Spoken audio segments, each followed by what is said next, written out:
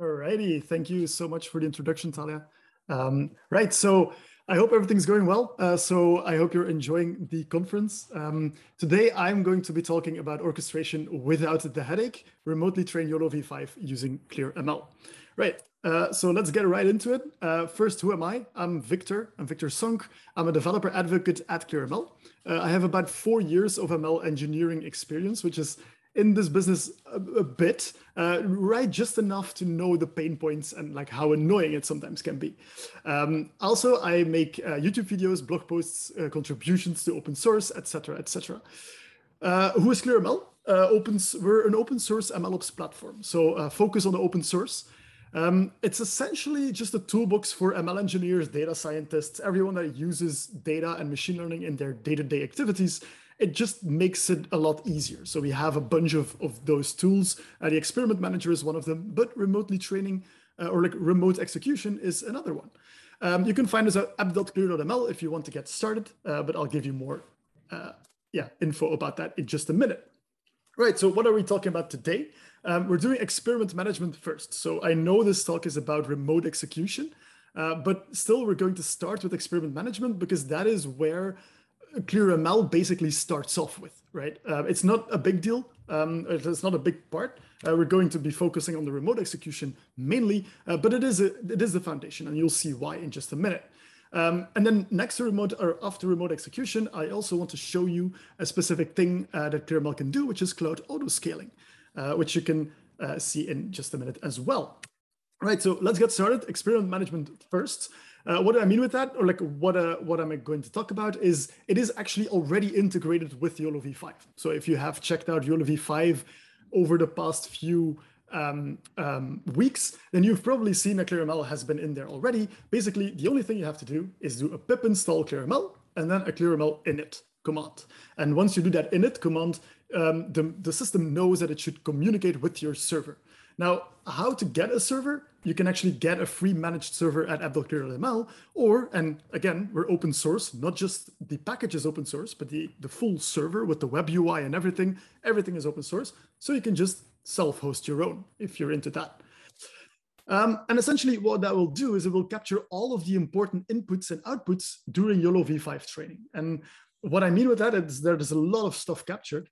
So what I want to do right now, and I'll be doing this throughout the presentation, is jump over to the clearml server, the one that you can self-host or the one that you can get for free at app.clear.ml, and show you what that looks like, right? So let me just go to there. So this is the overview of the experiment manager. I'll make it just a little bit bigger so you can see it easier. In essence, what we're doing here is we have 2 times that we train the model using YOLOv5's native code base, but with clearml enabled. And what will happen there is it will keep track of so many things to try and make everything reproducible. That's the end goal here. So you have the source code, but also any uncommitted changes, any installed packages, container information, and more. Configuration, like arguments, hyperparameters, artifacts like model files. So you get the gist, right? This is an experiment manager. There is a general info, console logs as well, obviously. You have scalars, which is the most important part, of course, which you can see MAP, you can see loss. So stuff like that is all captured. You have plots as well. So everything that YOLOv5 outputs can be seen here, as well, the confusion matrix, but also confidence curves, etc., and the metric APIs, the MAP metrics. And then debug samples, and this is a really cool one. I like this one specifically because you can then go, in there, and I can't get rid of my Zoom overlay, so I can't really show you how to go through. But basically, you can go through and then see the different outputs of the model over multiple iterations. So that makes it very, very interesting. And then the last part that is actually very interesting is comparing, right? So now that we have all of this information in the experiment manager already, what we can do, let me just select those 2. What we can do here is we can actually select 2 or more of these experiments and then compare them. Right? And if I click on compare, what you can immediately see is that all the changes or everything that's different is highlighted in red, right? That's the main idea here. So obviously in the output model is going to be different. The execution time is going to be different. There will be uncommitted changes differences as well. But the most important, or like the most interesting parts, come when we go into the hyperparameters and the scalars and the plots and the debug samples. So what we can see here is that in between two of these runs, I actually changed some of these hyperparameters, right? I did this in YOLO, right? I just changed the YAML file and then rerun the training. So what ended up happening is clearml kept track of that, and now I can compare the two over time. I can compare the two and then see what that has kind of an effect on the actual training, right? So now you can see that, for example, the MAP is a lot better in this training run, which corresponds to, weirdly, by the way, having disabled all of the augmentations. Obviously, to make it a little cleaner, we can hide the identical fields, which makes it very nice and gives you a very nice overview of everything that changed. Now, if we go and look into the scalars, we see that everything is tracked, and you can compare everything. So all the losses, everything is tracked as well. And if I go all the way down, you can even see that the machine, there is actually a monitor for the machine itself. So you can see that as well. If I go into the plots, you can see that we can compare confusion matrices, we can compare confidence curves, and then in the debug samples as well, you can even chain them together. You can compare how the models are doing, right? So this is the essence of what the experiment manager has to offer. Let me just go back to our overview here. But there is more, of course. This is just the very, very beginning. So if I go back here to my slides, right, it's demo time over. So now we come to remote execution, right? And remote execution is the meat of the story today. The idea is to have it without headache. So the concept is you already have clearml tracking using the experiment manager. So how can we seamlessly integrate remote execution into that without obviously giving you a headache, right? So on the left here is the user themselves, and we kind of work with a queuing system. So the idea is that a user can somehow, and I'll explain how that works, queue multiple tasks, and clearml calls them tasks instead of experiments, mainly because it doesn't always have to be an experiment. Like, for example, your data pre-processing or your post-processing, that can also be a task.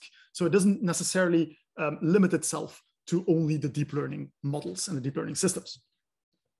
Then there is an orchestrator that actually takes some of these tasks and takes a look at the different queues. By the way, each of these queues is manually input, right? So you can have as many queues as you want. There aren't any predefined queues per se. You can define that however you see fit, right? For example, in this case, I have a GPU queue and I have a CPU queue to which I want to assign different machines, right? So now we have those tasks in the orchestrator, and then the orchestrator can take a look at all the remote machines you have available. And so maybe you have a remote machine from the faculty of the university that you're working on, or maybe your team has like a big beefy GPU machine in a dusty corner somewhere. That might also be useful there. And so the main idea is you can use clearml and the clearml agent more specifically to turn those machines into workers for you. And it's basically one single command line command, right? So with just that single command, you can turn almost any machine into a worker that does these tasks for you. The orchestrator will look at those workers, and because it's just a single command, it can be a cloud machine, it can be a local machine, it can be your own laptop. It doesn't really matter what kind of machine it is. It just matters that it's running clearml agents. You can even run multiple clearml agents on the same machine. For example, if you have a machine with like 16 GPUs, you could run 16 clearml agents, each accessing one GPU, and now suddenly you can handle a lot more load, right? You can handle 16 tasks in parallel because you have 16 agents on a single machine. Now, the orchestrator will, of course, put those tasks on those machines. It will keep track of which task is running where. It will orchestrate reporting back. And then each of those machines will essentially spin up a Docker container. You don't have to work with Docker containers, but it's usually the best idea. It will basically spin up a Docker container for each task, install all of the packages that we saw before, install all of the code that we saw before, apply the uncommitted changes that aren't already in Git, and then run the code again. And now, because this task within the code is the clearml experiment manager still, right? The code is still there. So what we can do is, or what happens then is that the task actually reports back to the clearml experiment manager, just like any other experiment, right? And then it becomes really, really interesting. So the big question here is, though, how are we going to get from our user to the queues? Like, how can we get our tasks into those queues for that auto magic to happen, right? And that's actually what I'm going to show you right now. So it's actually very simple. We go back to the experiment manager, and you heard me tell before that the experiment manager is the foundation, is the basic building block of clearml. So we start there, and we take one of our experiments that we had before, and we can clone it. I'll just keep calling it clone of training for now, but obviously you probably want a better name. But now it's in draft mode. And when it's in draft mode, what you can actually do is you can change a whole bunch of stuff.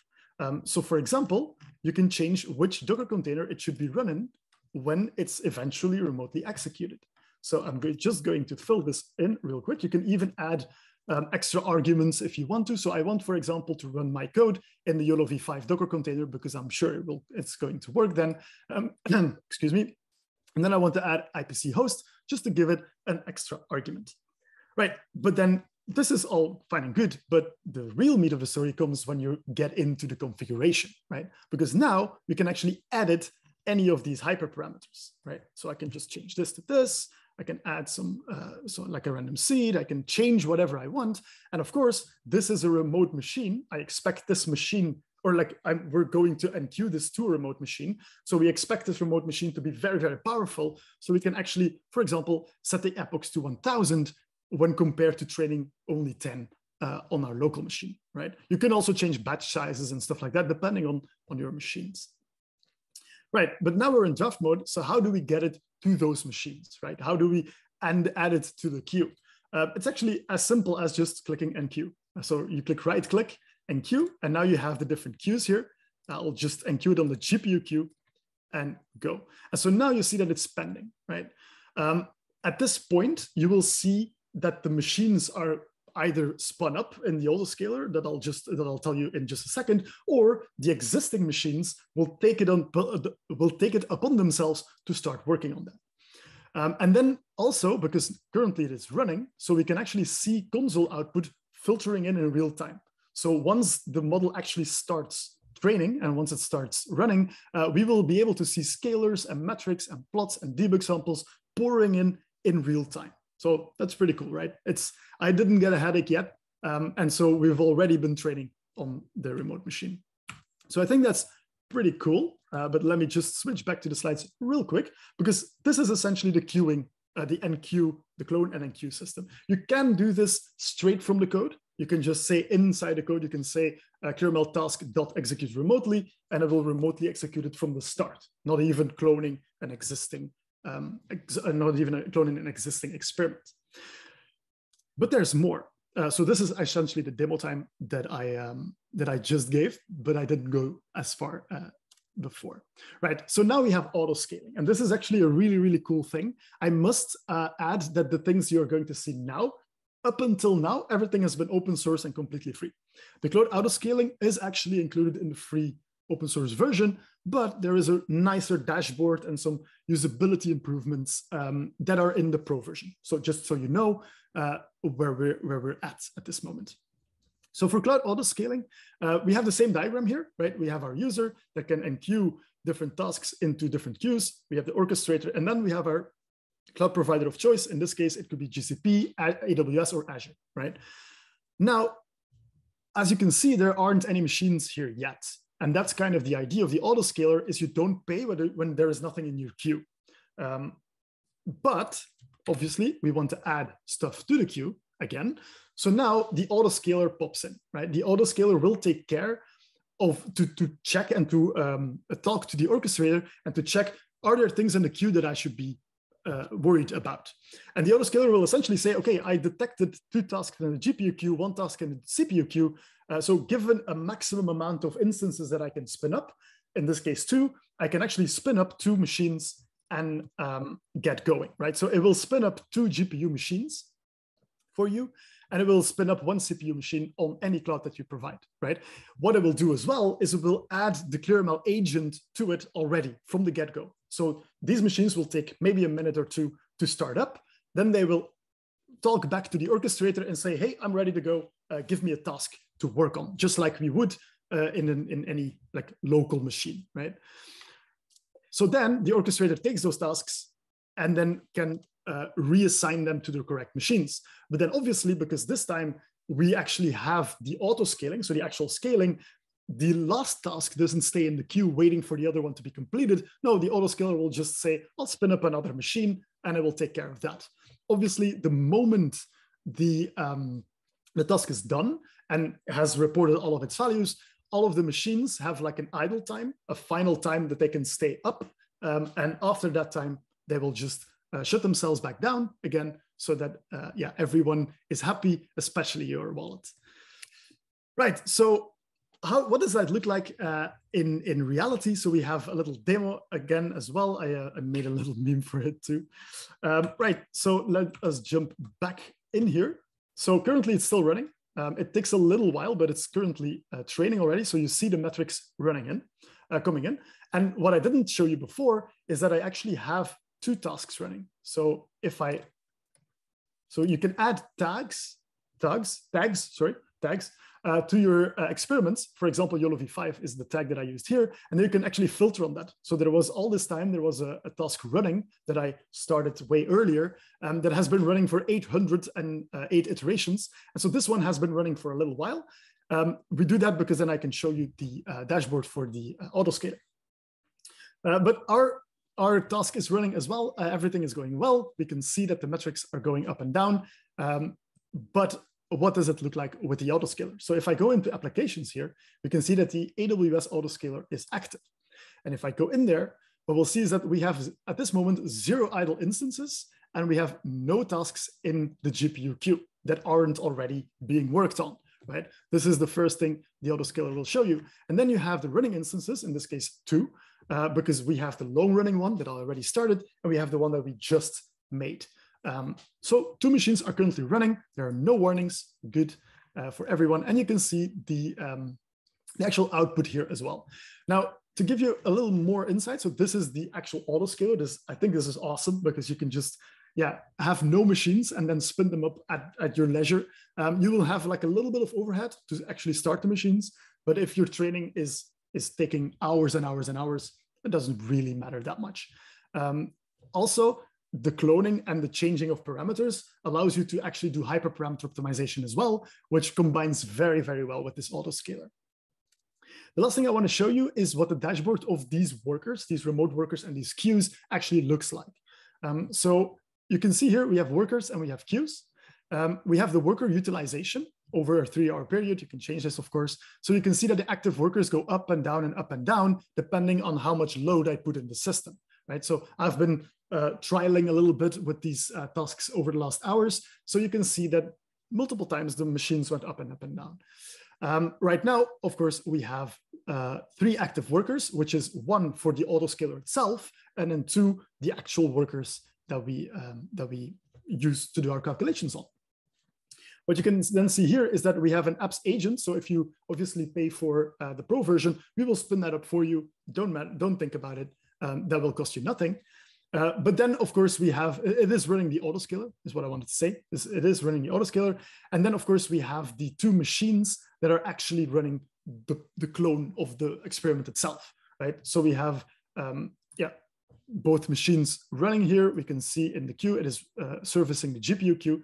And then if we look at the queues, we can see how much of these tasks were in the queue at any moment in time, and also overall expected wait time. So if you're like with a large team and that you only have 1 machine, you have like 10 people sending in experiments and tasks all the time, that makes it very interesting because those queues will take care of that for you, right? And then you can see an experiment wait time or an expected experiment wait time, in which if I queue something right now, how long would it take for me, for my task to be executed, right? So you can also see the overall queued experiments. And then we have the CPU queue, GPU queue. You can see that we have 2 workers in here right now, and we have no experiments that aren't being worked on. If there are any experiments in here that are, or that need to be worked on, you can actually drag their priorities just based on what you want. So you could, for example, say, okay, this person has priority for some reason. I will drag them up top, and the workers will make sure that they will take that one as the next one. So yeah, this is just a very quick overview. Again, all of this is open source. It's free. I'll just give you a last example. So currently there are 2 of these experiments running. You can, of course, compare running experiments as well. So you will see actually the live feed incoming on these graphs while it's being trained. You can do this for up to 10 of these experiments. So let me then do a final thing. So imagine you're training this on AWS or on GCP or whatever. It is currently running, and you say, okay, no, this is not exactly what I expected. It's not doing as well as I thought it was. You can always just abort it, which would mean that it is now going into the mode of aborted, and then it will stop that experiment immediately. The worker will be freed and will be free to take on another task and start on another experiment. So if I just click here, we'll see that it's now aborted. And given a little wait time, you should be able to see that this the instance or the idle instance counter will in just a second jump into 1, because obviously we've just stopped one of them. But this takes 60 seconds to change. So it should update momentarily, right? So this is actually, let me just go back. So this is actually the talk. I've hopefully given you a good overview of what clearml can do and how easy it can actually be to just launch a remote machine, or like a remote training job, just by cloning your experiment already, or just by remote execution in general, right? So thank you so much for listening. You can find us at app.clearml. Our GitHub page is right there. We have a Slack channel as well with about 1,500 people now. So there's always someone there to help you. You can definitely ask your questions there. We have goodest memes on Twitter, of course, and my own Twitter is right there as well. So my last message is try it yourself. It's free, so why not? It's open source. Go and have fun. If there's any more questions, I already see 2 questions in the chat, so I'll answer them momentarily. Is there any more questions? Feel free to dump them in chat right now. And thank you so much for your attention. Awesome. Right, so thank you so much, Victor. That was really great, really in depth. I do encourage everyone to go to the Q&A and ask him any questions. I'll stick around for the next few minutes, and then I'll be hopping into the panel next. So thank you. Thanks. So I see that the first question here is, does clearml support model training? So as you saw, model training in itself is not part of clearml, right? So clearml essentially does the orchestration, and it allows you to track models that are being trained using the experiment manager, but it's not like we have some click to train models ready to go. That is not the meaning of the platform. It's essentially trying to empower you to more easily train your own models. That's kind of the main idea there. Is the AWS compatibility also free? So yes and no. Yes, in the sense that, yeah, you can actually use the autoscaler in the free version and in the open source version. Only you have to, like, it doesn't have the dashboard that I just showed you. That's actually the main difference. You can find both in our documentation, but if you look into our documentation, you'll see that the actual output of the autoscaler when run in the free version is meh, while if you pay for it, it's actually a lot better. Plus, you have to provide your own machine, remote machine, to actually run the autoscaler itself. So you do have to have like at least 1 machines, which we will provide for you if you pay for the premium. Premium is also not very expensive, by the way. It's like $15 a month per person, which is usually a lot less than what usually happens is people just let their cloud machines run over the weekend because they forgot to turn them down or like to shut them off. And that will cost you a lot more. So I speak from my experience, this is usually what happens. So is AWS compatibility free? Yes, but if you want a better experience, you can also pay for it. Hi, can multiple tasks be run on a single worker if one task does not use the whole of the GPU on that worker? So you have to define a worker and a machine. So a worker is one instance of the clearml agent, right? That will take every instance will be able to take experiments and run them. What you could do is you have, like, for example, a machine that has two instances running, which is two workers running on a single machine, one of which has access to the GPU, the other one doesn't. You could say, I want to assign this one to the CPU queue and the other one to the GPU queue. It will be able to pull two tasks at the same time and then run them on like the same hardware, but the one with the GPU, one without. So just so you know, you can do that. You can have like 30 workers on a single machine if you want to, but then those workers will be competing for resources. So be a little careful on how you deal with that. I hope I answered your question there. Thanks, Victor. Does autoscaler work with local machines? No, the autoscaler does at this moment not work on local machines. I also don't really see how that would work because your local machines are going to be limited, right? So what you could always do is if you have local machines that can also be used for other things, you can always have the agents running on there and then just keep track of which agents which agents are used to actually run tasks, right? Because an agent that is just listening isn't really using anything. So at that moment, someone else could be using the machine. But how would you scale? Like, there is not a way to like generate machines out of thin air. So I don't necessarily think you could do auto scaling on edge. Yeah, you might have like a Kubernetes and like VMs. That might be something. And if you're into that and you think that would be very useful to you, yeah, please let us know. Just open an issue on GitHub, and yeah, we might be able to give it like to make it. But as of this moment, it's the autoscaler is mainly cloud, and then the agent can be used anywhere. That is the main idea. Alrighty, I see that most of the questions, or like all of the questions, have been answered. So again, I thank you so much for your attention, so much for your time. I hope you have a great day and love the other talks. And I will see you next time, and hopefully see you in Slack as well.